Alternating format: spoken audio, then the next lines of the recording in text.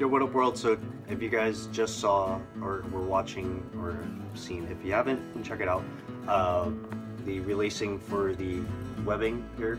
I just wanted to do a quick update on how to do the top lacing here at the top of your web, just in case if you've used your glove and you relace this and all of a sudden you find that there's certain laces that are a little bit looser,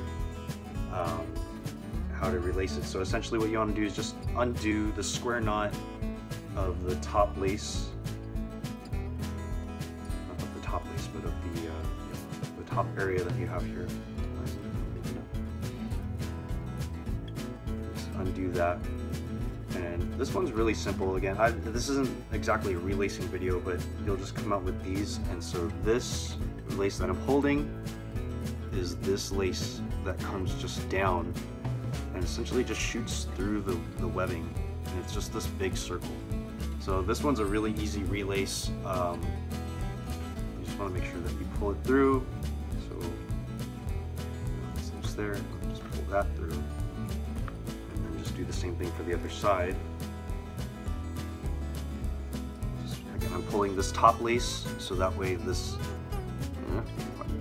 bottom lace that's pulling through here just tightens up a little bit. And then take that lace and just pull through. Pretty simple. And then just make a square knot.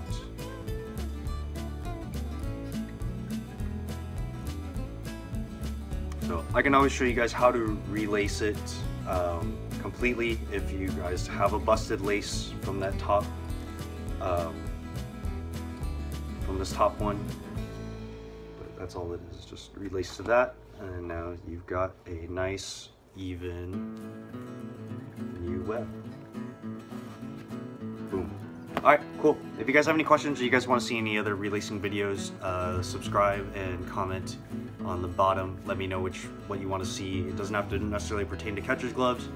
It can be for, I don't know, any custom stuff that you, or fielder's gloves that you guys have questions on. Let me know and I'll show you guys how to relace it. Alright, thanks for watching. Check out some of my other videos and I'll talk to you later. Alright, peace!